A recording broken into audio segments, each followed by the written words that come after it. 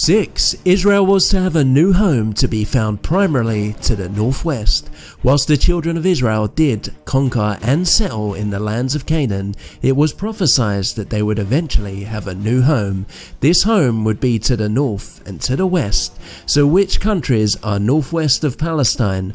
Well, all the countries in Europe, of course. Now, we've shown so far how history shows that the Israelites spread into, colonized and conquered Europe throughout different periods, and we've also shown how Yahweh planned to come down as a man, as Christ, to regather his bride, the Israelites, back to him and rename them to Christians. Now we will also show that the Bible itself says that the Israelites would be heading into Europe, which altogether makes it obvious that the Israelites can only be the white Europeans.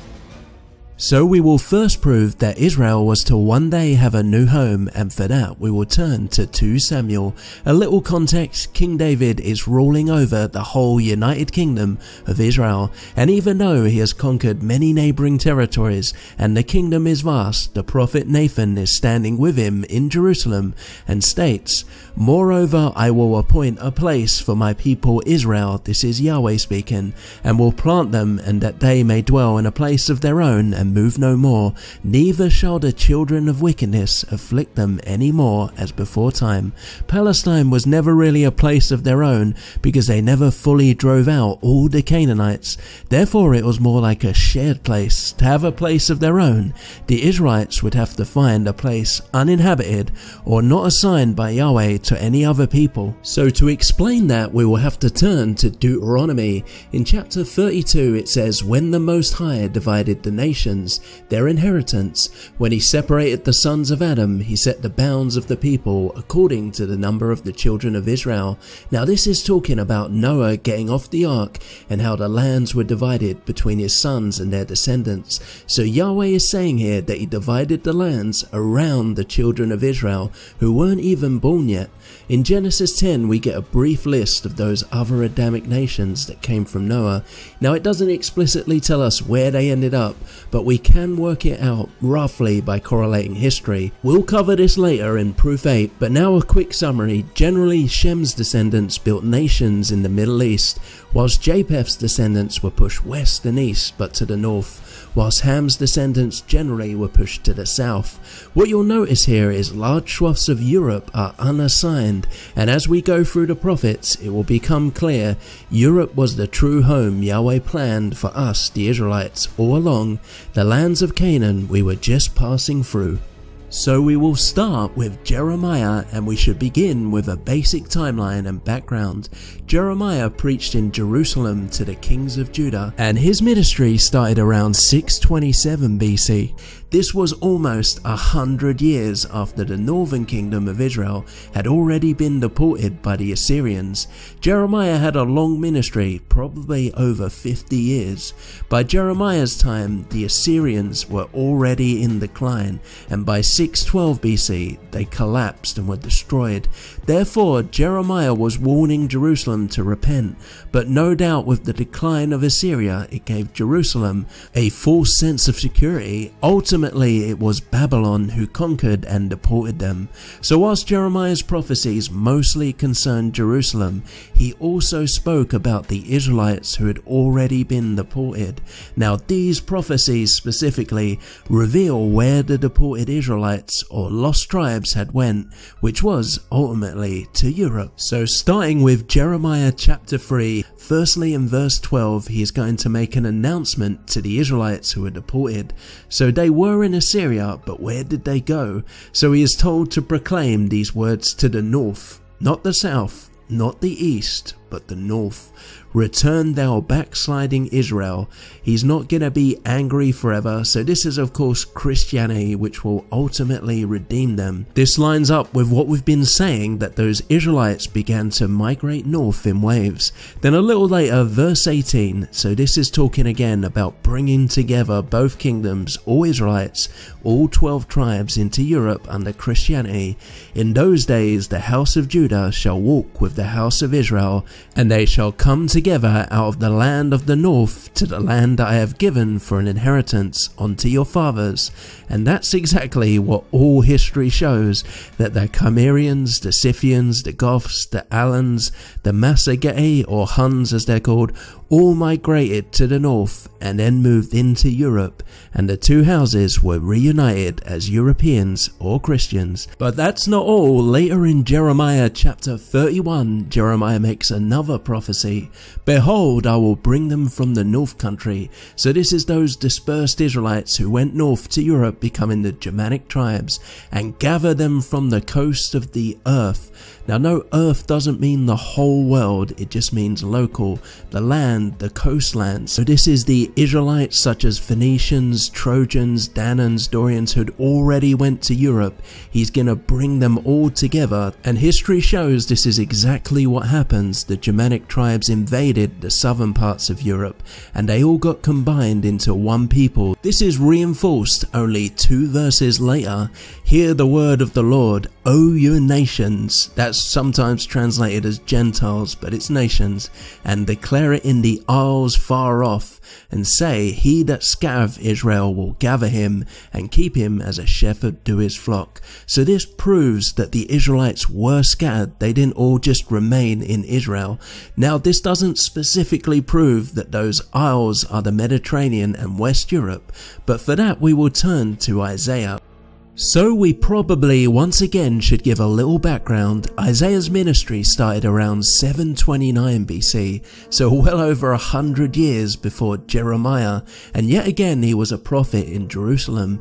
He mostly is giving warnings to repent or face the incoming destruction from Assyria. The books of Isaiah spoke to 2 different groups of Israelites. Chapter 1 to 40 are focused on the kingdom of Israel and the impending Assyrian invasion, whilst chapters 41 to 66 focus on the already scattered Israelites. Isaiah indicates that those scattered Israelites had been migrating to Europe. Isaiah thus proves that the Israelites were never confined to one geographical area. All along they had been spreading far and wide, and especially into Europe. So we'll start with Isaiah chapter 11, and here Yahweh declares that he's going to recover all the Israelites wherever they are. So it starts off by saying from Assyria and from Egypt. These are actually allegories for the Assyrian captivity and for the Egyptian captivity. Then it's actual geographical locations. So Paphros, which is Upper Egypt, Cush, which is below Canaan, we'd probably say Arabia today, Elam, that's Persia, a little bit to the east, Shinar, a really ancient name for Babylon, again in the east, and Hamath, so northern Syria, so all the places around Israel where Israelites are spread out to. And from the islands of the sea, once again islands would be better translated coastlands, so this is talking about the Mediterranean, i.e. Europe. And then only a few verses later it confirms where all these Israelites would ultimately be heading. Verse 14, but they shall fly upon the shoulders of the Philistines towards the west. Now note, this is a bit of a dodgy translation. In other translations, shoulders is ships, so they'll sail on the ships, and Philistines in the Septuagint is simply other tribes, so they'll sail on the ships to the west. And they shall spoil them of the east together, and it lists the lands, and this is exactly what happened. Many Israelites went west into Europe, grew in strength, and then came back and destroyed the east, i.e. the Greeks under Alexander. They destroyed the Persian Empire, and the Romans ultimately came to dominate. But once again, that's not all. Isaiah chapter 41, so here it's really explicit where he's talking purely to the Israelites in Europe. Keep silence before me, O islands or coastlands, and let the people renew their strength. Why do these coastlands need to renew their strength? What happened to them? Well, they were Israelites who'd settled in Europe and came from the great kingdom of Israel, but Israel was about to be destroyed by the Assyrians, so these colonies were cut off. Rome was founded around 753 BC, so very close to the time of the Assyrian deportations. It was but a pitiful small city, and Greece at this time wasn't very powerful either, but within a few centuries they would become the center of civilization, so the Israelites certainly did renew their strength. Can I prove that these coastlands are in the west in Europe? Well, the next verse, who raiseth up the righteous man from the east? So this is obviously talking about Christ, and Christ is in the east in the context from those coastlands Isaiah just prophesies. So the coastlands must be in the west, in the Mediterranean, in Europe. Greece, Rome, Carthage, Iberia, Brighton, etc. It's all them. They are the Israelites. So that's two major prophets, but here is one more. Hosea, he will make it also clear that the Israelites were to the west in Europe.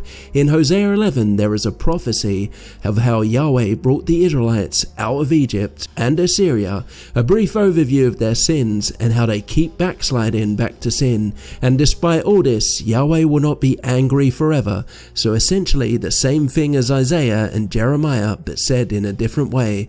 And in verse 10 we get to the important part, they shall walk after the Lord. So this is reobeying Yahweh's commandments. He shall roar like a lion. This is Christ, the Lion of Judah. And when he shall roar, then the children shall tremble from the west. So who are these people in the west who will tremble? Obviously the Europeans, but in the next verse it identifies them. They shall tremble as a bird out of Egypt. That's an allegory for the Egyptian captivity. And as a dove out of the land of Assyria, again referring to the Assyrian captivity. So these people in the west, the Europeans, went through either or both of these captivities. So it's clear they have to be the Israelites. Nobody else went through them. So what's going to happen to them? And I, or Yahweh, will place them in their houses. So that place in the west, Europe, is essentially their new house, their new home. So in other words, Europe is where Yahweh is placing the Israelites, not to the south, not to the east, but to the west in Europe. Now we've shown three prophets making it clear the Israelites would be in Europe, but now let's have a look at the Apocrypha. We're going to focus on 2nd Ezra here, and this is a bit more specific because it tells us where the deported Israelites actually went in Europe. But first we should give a little context to the Assyrian invasions. So by around 721 BC, Assyria had deported all of the northern kingdom, so the northern 10 tribes of Israel. But what most people don't realize is in 701 BC, roughly 20 years later, there was a second invasion, so they came back, and this time invaded the southern kingdom, so the southern 2 tribes, and it was largely successful. The Assyrians conquered the whole kingdom and deported many Israelites, so Judahites, Benjamites, all except for Jerusalem. They couldn't take the capital city. So that means the Israelites who were deported across the Assyrian Empire consisted of all 12 tribes, not just 10 tribes. However, Jerusalem was the capital city. It potentially could have had millions of inhabitants, and after the invasions, Jerusalem began to repopulate the southern kingdom, so it was revived, so to speak. Now here is the confusion. For simplicity, the deported Israelites are generally referred to as the 10 tribes, and this revived southern kingdom is called the 2 tribes, and this is what leads to the confusion. If you understand these deported Israelites eventually migrated to Europe, you might be deceived thinking it was only 10 tribes and there was no Judah or Benjamin who came with us, but they certainly did. So with that, we'll get back to 2nd Esdras and we will focus on chapter 13 verses 40 onwards. So it starts off by talking about the 10 tribes of Israel, where the king of Assyria took them away into captivity into the Assyrian Empire. Now, as we said earlier, Assyria did deport a lot of Judah and Benjamin, the southern kingdom, except for Jerusalem. It then goes on to say that the Israelites formed a plan and that they would leave the nations where they lived behind and go to a new land. Now this new land would be where no man has dwelt before, and this time they would would be able to keep Yahweh's laws that they didn't keep in their own land. Now in the lands of Canaan, they were kind of sharing it with the Canaanites, and therefore were corrupted by them, so they never truly kept Yahweh's laws. Europe above the Danube River was virtually uninhabited at this time, so it would be the land where no man had dwelt before. Continuing, it says that they crossed the Euphrates River and that Yahweh made signs for them, stopping the river so that they could pass. The new country that they were heading to was 1.5 years journey, and the region they were heading to is called Arserath. So where is this Arserath? Can we even locate it? Well, it just so happens in East Europe there is a river called the Arserath River. It still bears that name even today, although in other languages it's called the Sera, the Sira, the Caesara, and more. The river flows into the Black Sea, and it's also connected to the Great Danube River. Now what you'll immediately notice about the Arserath River is the huge mountainous area on the left. Well, it just so happens, as we explained before, Ar in Hebrew means mountain, hilltop, high point. So put it together, Arserath, it's likely referring to the mountains of the Arserath River. This is where the Israelites were traveling to. And if you think about it, if you was to travel over the Caucasus Mountain, you cannot stay there. With wave after wave, there's not enough land for everyone. You have to keep moving. And if you did follow the lake, you would eventually come to Arserath. It's exactly where you'd end up. So there's nothing fantastic. It's all logical. Now, Esdras would have written around 458 BC. And when we compare this to what the historian Herodotus wrote, which would have been around 450 BC, Herodotus states that north of the Danube was virtually uninhabited at his time, except for a recent colony of the Medes. The Medes was the primary location the Israelites came out of from Assyria, so it all adds up. Whilst other historians make it clear that north of the Danube was far too cold in the winters, there seems to have been a general warming period from then on. It's almost as if Yahweh was keeping these lands in reserve for his people, the Israelites. So there you go, the prophets Jeremiah, Isaiah, Hosea, and even Esdras all make it clear that the Bible says the Israelites went to the northwest, to Europe. So if you truly believe the Bible, then you should believe we are the Israelites, because that's what the Bible says. They didn't head south to the Sahara, neither did they head east to the Himalayas, nor did they jump on boats and sail for the Americas. No, they went to Europe and became the Europeans. In other words, we are the Israelites of the Bible.